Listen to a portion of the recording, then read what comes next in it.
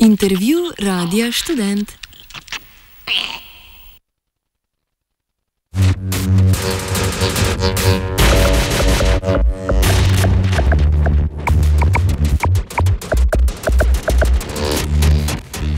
Jutri se v Kino Šiška po dobrih 6 letih vrača cenjeni britanski elektronski dvojec Autechre, ki je skupaj z Apex Twinom in Square Pusherjem, ki ga bomo v Šiški videli decembra, sredi 90-ih na noge postavil glasbene smernice založbe Warp. V intervjuju, ki smo ga z njima opravili pred dobro uro, sta spregovorila tudi o tem, kje se vidita znotraj sodobne elektronske glasbe, pa o povsem novem setu, ki je bojda nastajal tudi s Kinom Šiška v mislih in še čem.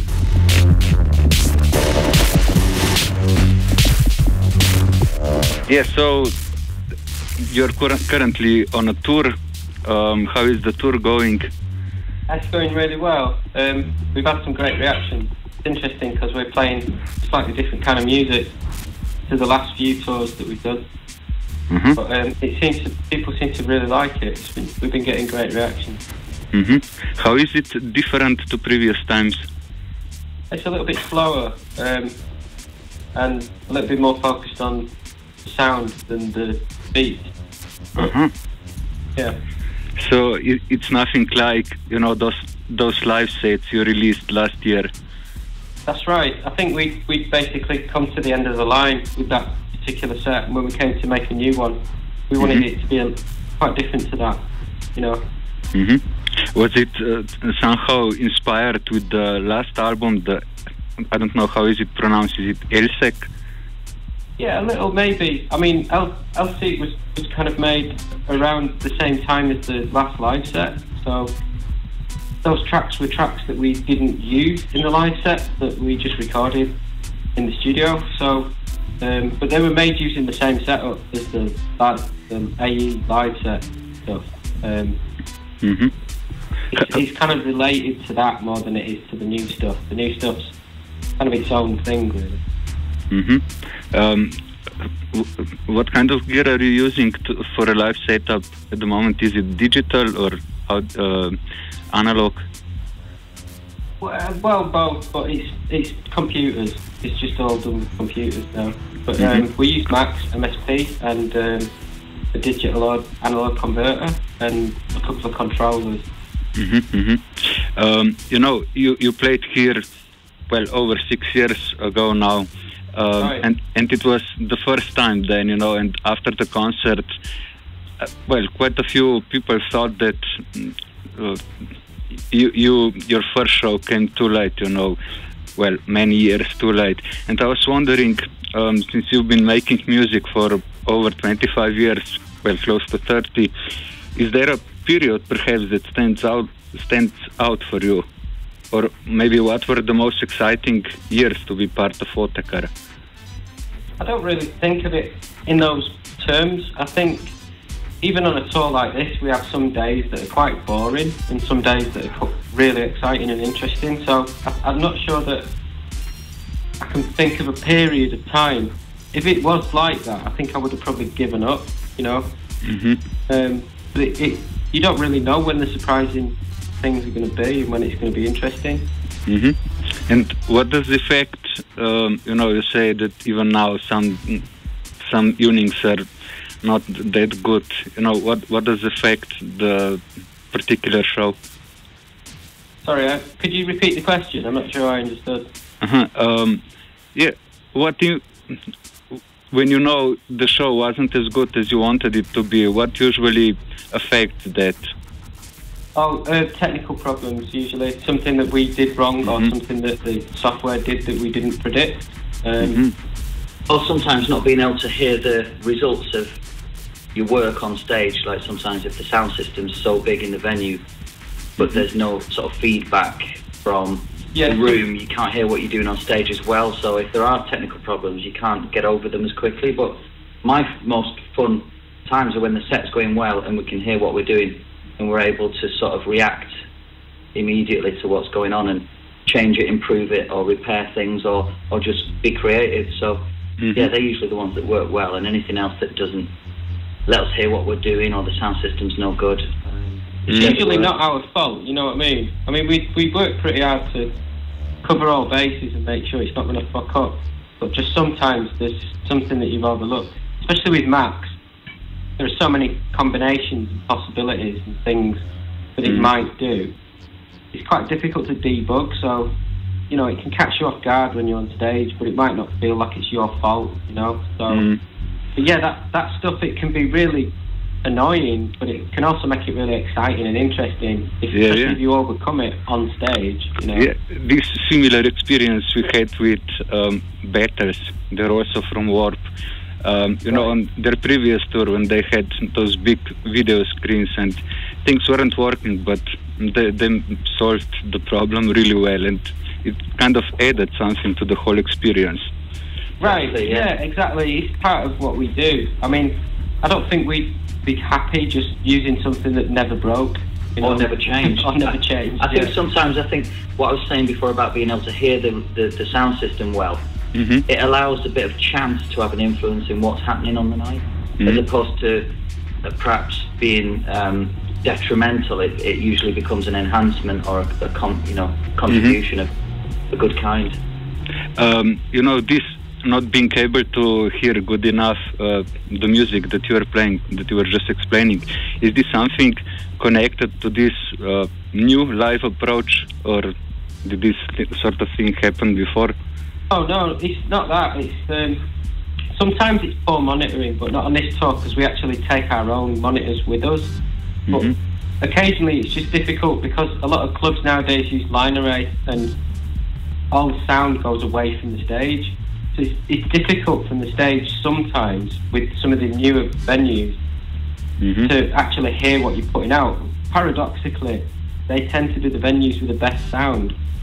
It's just, you know, and what you want in a venue, you don't want all the sound to go back towards the stage, really. That's not good sound, but there are issues with it in that you can't really get a sense of how loud it is from the stage.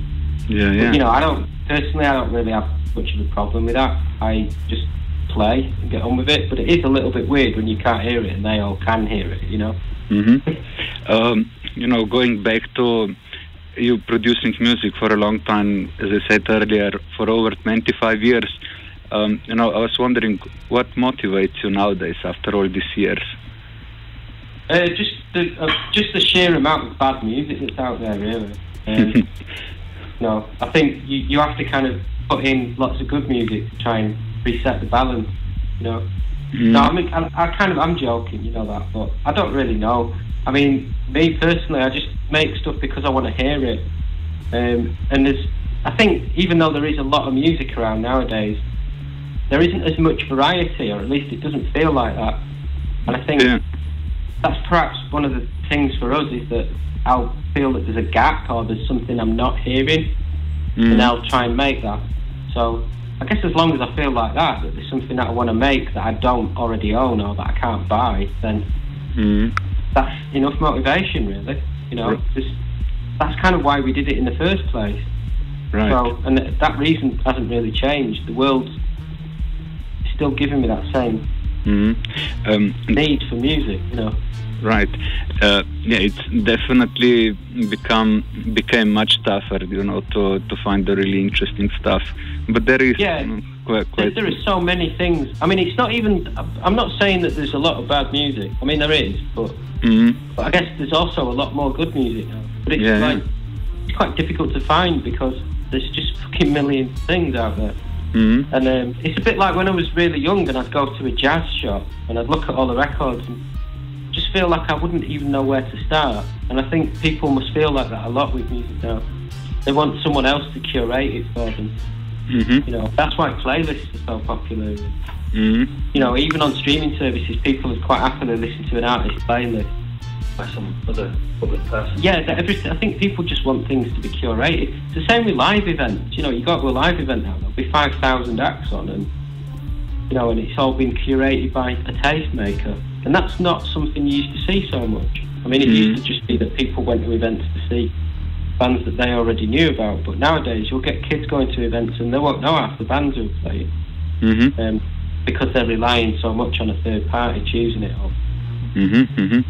Mm-hmm. You know, maybe this is now, well, particularly visible in the United States when one sounds become popular. Suddenly, there's lots of people copying it. You know, yeah, I mean, it is true. It happens a lot there. It's also in the UK as well. I mean, I'm not complaining about this. I think it's good that we have scenes still that are healthy.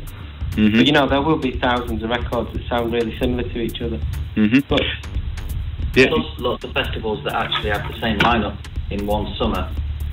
Yeah, that's go the thing. around the whole world and there'll be a curatorial thread amongst different festivals, or almost like the festivals are influencing one another. Mm-hmm. Yeah. To have the same kind of current lineup.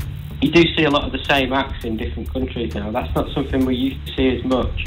I mean, even somewhere like Slovenia, I imagine that there are festivals. There certainly are in Croatia and some of the other parts of the former Eastern Bloc countries, where you'll see the same list of acts that you would see at a London festival. Yeah, I think this is because, you know, the promoters or the people that are putting together these festivals are actually British or, you know, I don't know, Scandinavian. That makes a lot, really. I didn't know that. Mm. I didn't know that. Yeah. So it kind of makes sense. It's not necessarily that bad a thing. It's just that I'd say 20 years ago, if we'd have gone to a festival in Croatia, say, we would have been playing alongside whatever music they like, and it would have been a lot more varied and perhaps strange to us. You know, not necessarily to our taste, but it would be the sound of what people like there. And yeah, you don't really get that as much now. And you know, the fashion is the same thing. You know, people tend to wear the same clothes as well throughout the Western developed world. Right. Their dress code. This is new, really. Not seeing this. You know, you were explaining there is lots of music nowadays, and what type of music do you listen to nowadays? Or maybe since you're saying that the lineups are very much alike throughout the festivals, really, did you maybe see some cool live acts recently? No, I haven't seen any that I thought were cool. No, sorry. When was the last time you played in United States? Last year. Yeah. You did the whole tour? Yeah, it was about 12 months ago. We did 21 dates, I think.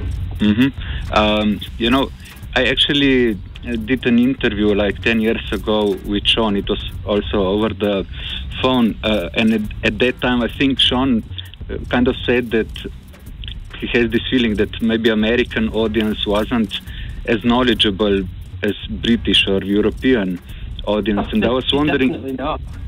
Yeah, it's still the same. It's still the same. I think the thing is now, though, right? They've all done a crash course in the history of techno. You know, so I think they know a little bit more. They've got kind of Wikipedia level knowledge of dance music.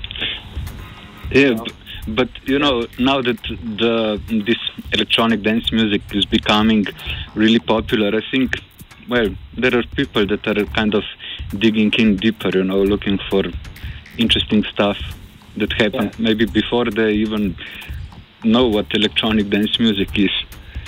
Right, exactly. Yeah, I think in America there's a tendency for people to listen to quite urban music in a domestic setting. You know, they'll be sat at home listening to dance tracks, and that really is unsustainable. That what you normally get happening after that is a period of people who don't go to clubs making club music, and that's basically what you'll see over the next few years. You know, and we've seen it even in the last few years, really. You know, I don't know if you noticed this or not. When you played this last tour in United States, was there maybe a difference, you know, in attendance or something because the EDM got so popular? Yeah, that is weird because I mean, obviously the kids going to the gigs, they're not EDM kids, but yeah, we've seen this upsurge in interest. It was mainly, I think it was mainly sold out. Yeah, we did really well. I mean, it was a little bit surprising to us because, you know, 2005 and 2008 in America, they were the last tours we did. It was at a real low, and there were not really too many clubs even in America at that point. And it just exploded after 2008-9, the dubstep thing. It just kind of exploded everywhere. And now it's a really different environment where we are considered part of kind of techno history, and everybody's learned. In America now, everyone's aware of techno history, and so we attract a kind of mixed crowd of some older people who've grown up with it, and younger people who don't seem to really understand much about dance music at all. But they think that we're part of that history, and so they come and see us. I probably find that quite confusing. So.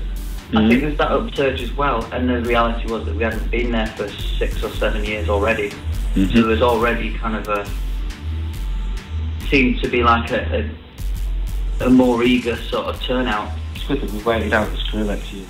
Yeah. I mean, you know, there were a few years where it would have been still difficult for us, even though there was a lot of interest in EDM or whatever. But in a way, it's funny, because in America, really, everything now is split into either EDM or IDM. And that seems really absurd to me, but it's kind of happened that way. So now you've got this thing where IDM is now seen as having much more weight and kind of presence than it used to have. It used to just be this stupid little non-scene that no one cared about. Now it's actually something kids will describe their own music as, and that's... There's an antithesis to EDM, perhaps, or something. Yeah, exactly. It's like a way of saying, I make electronic dance music, but it isn't EDM. And now, so all those people are now calling their work IDM. Like, people like Autechre are self-claiming it, you know. And this is, that's quite unusual to see people actually proudly describing their work that way. Do you follow or do you listen to any of that kind of music? You know, because when, EDM first started to become popular, I don't know, about 10 years ago maybe, when Skrillex got popular, and he would mention warp artists, you know, often as his influences, and there were people who didn't know about electronic music beforehand, and after hearing Skrillex or becoming his fans, they started looking back, you know, to find the interesting stuff. And in the, for example, in the IDM community, the EDM sound or that dubstep derivative from the United States was kind of almost a taboo, you know, but nowadays I think it's becoming a bit less so, because people are IDM people are getting interested in what the EDM guys are doing. And I was wondering, do you listen to any of that? I mean, I never had a problem with Skrillex, you know. We used to get asked what we thought of Skrillex in about 08, 09, when he was first popping up, you know. I'd get asked for my opinion on him, and I'd say the same then. Which is that, you know, I understand it completely. I see why kids are into that. It makes sense to me. It's just not really what I've grown up with, so maybe I'm just not used to that kind of raving. But I get it. I absolutely get it. It's obviously American. Americans would do that. You know, they'd emphasise the mid-range, make it sound nasty and kind of aggressive, like a teenager. You know? Yeah, and that's what America have done with all their fucking music genres. Rock and roll is the same thing. You know? I'm happy for him to do that to dance music. I don't have any problem with it at all. I understand it. It's American. It's got a real rock and roll feel. I mean, it's a bit nasty to me. I'd never fucking buy a Skrillex record. Do you know what I mean? But at the same time, I'm not going to condemn it, because I see a lot of value in it. Also, see, some of his sound design is actually pretty fucking good. It's a lot better than a lot of techno producers. Creative dynamic. They just never admit it. He's technically a little bit better than most techno producers. You know, that's the kind of hard thing for a lot of people to accept, you know. Because he just doesn't come with all that cool cachet that a lot of techno producers do. He's a stupid little kid jumping up and down. Just full of energy, actually. With long hair. Looks like a rock and roll. He doesn't even look like a techno person. And, you know, in the same way, I think that Kanye probably annoyed a lot of hip-hop people in the mid-2000s by wearing skinny jeans, you know. Sometimes it's good to just throw a curveball in there and see what happens, even if it's something so nasty that everyone's really familiar with it already from another era. I don't really care, you know. I mean, like I say, Americans have been doing that shit for years. I mean, even fucking Richie Orton and Plus 8 originally were doing that to an extent. You know, they were slightly kind of whiteifying dance music, making it a little bit more nasty sounding. You know? Yeah. I think it's unfair to be snobby to Skrillex and people like Deadmau5. You know, I understand what they're going for, and they are actually achieving what they set out to do. So they at least deserve respect. You know, we came to an end of this interview, so maybe just this last question. You know, in previous interview, that one we did 10 years ago, you said that you were basically making for the floor music. So this new set that you're going to play tomorrow is, as you mentioned, probably going to be a bit different. Yeah, it's quite. I mean, I wouldn't describe it as ambient, but I've read the word ambient in a couple of reviews. I don't, because it isn't ambient. I wouldn't call it ambient. I don't mind if other people do. Slower, and it's kind of intense, and there's a lot of the sequencing is still very complex, but it's a lot of curves rather than a discrete event. So it sort of sounds smooth and kind of sophisticated. That's the right word, I don't know. It really is quite different to the last live set, and I think some people are adjusting to it quite well, and other people are a little bit resistant because they don't know what the fuck it is. It's quite difficult to categorise it. I think in a similar way, actually, like Oversteps was a little bit difficult to categorise. It's not really an ambient album, but it's also not anything else. So people tend to use the word ambient when they talk about it, but it doesn't resemble any other ambient. I think it's a similar thing with this set. It's just its own thing, really. I suppose we just think of it as Autechre. We don't really have another word for it. So. You know, are there any plans that you might release this material that you're playing live as an album in the future? We want to. We're trying to record it every night, but we've had a couple of technical hiccups, so we haven't managed to record everything, but the majority of it we have recorded, and if we end up coming home with enough good sets, then we'll release a chunk, like quite a few of them. But if there are not enough good ones, then we wouldn't release any. So we need a body of it, don't we? We've only done 5 dates. We've got another, how many we've got left? Something like 23. We've got another 23. So hopefully among them there'll be at least maybe 5 good ones. If there are, then we'll release them. Yeah. Maybe some more. Yeah, if they go well for us on stage in a creative way, that's good. It's another question to ask, have they been recorded successfully? Sometimes quite difficult depending on the stage or the setup. Yeah, we could just have something fuck up on, because we do the recording as well on stage, so it only takes one thing to go wrong, and then you know, it's not recorded. So yeah, it just depends. If we manage to get enough recorded, we aim to plan to release, but we don't really want to say whether or not that'll definitely happen. Because we haven't decided. Yeah, we need to get the sets home and listen to them a few times before we'll know whether it's actually worth doing, if that makes sense. Yeah. Excellent. So, great news for the end. And, well, we will see you tomorrow in Kino Šiška. Excellent. Well, we look forward to it. Slovenia is definitely an interesting place. Nice venue, Siska, as well. It was. I remember feeling very good about the sound in there. Yeah, the sound in there is fucking great. So. Well, it'll be good for this set. I think it'll work in there really well. Nice. I think in a way we've found ourselves in venues like Siska that is perhaps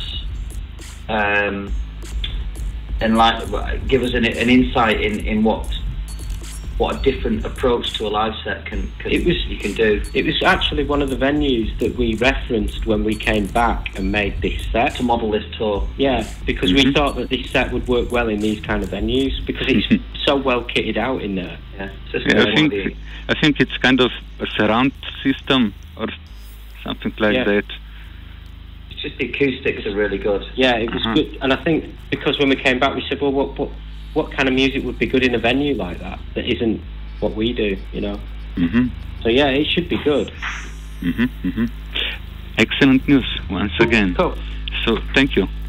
All right, cheers. Take care. Yeah, no problem. See you tomorrow. Speak to you soon. Okay, bye-bye. Bye.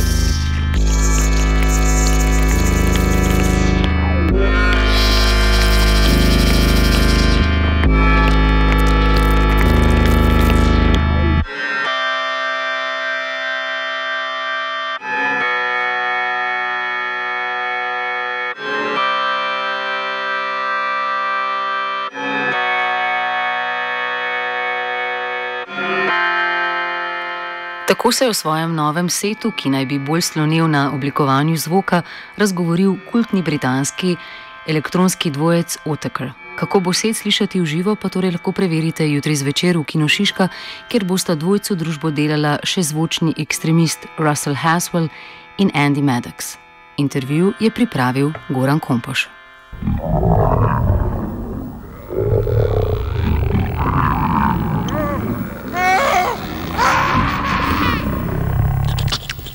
Intervju Radia Študent.